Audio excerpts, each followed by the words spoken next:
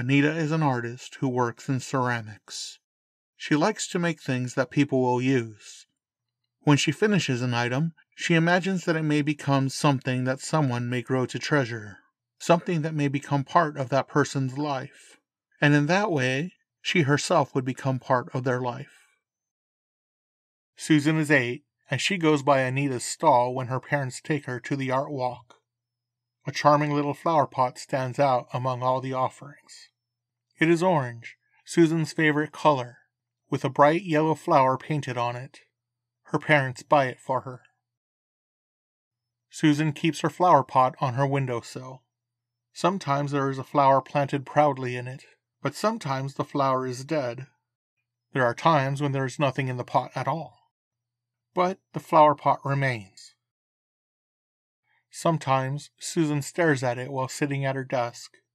Rather than concentrate on her work, she focuses on how the yellow brushstrokes look over the orange paint. How in some places the paint is slightly thicker than others. And sometimes weeks go by and she doesn't notice the pot at all. And the flower pot remains. It remains throughout her childhood years, and it remains as she grows into a young woman. When she finishes school and goes away to college, the pot is left behind. When Susan thinks of home, she often thinks of lying in her bedroom, and she thinks of the flower pot. In her mind, the flower pot represents her bedroom.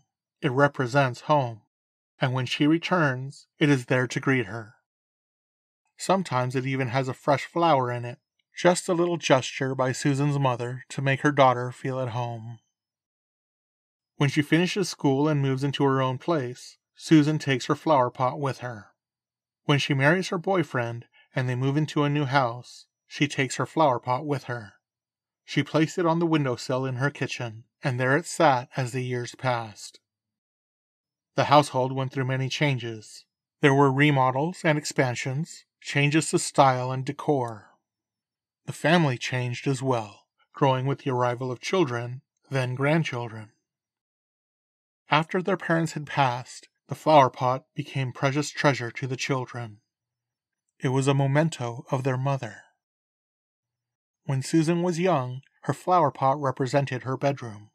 To her children, the flower pot represented their mother's kitchen. It represented home. It was part of their lives. A bit of clay, a bit of paint, and a bit of Anita. This is what artists do. First, they elicit a strong reaction, but then, over time, they burrow deep into your heart. They accentuate the good times, and they help make the hard times a little more bearable. Their work remains with you, even when their names and faces do not.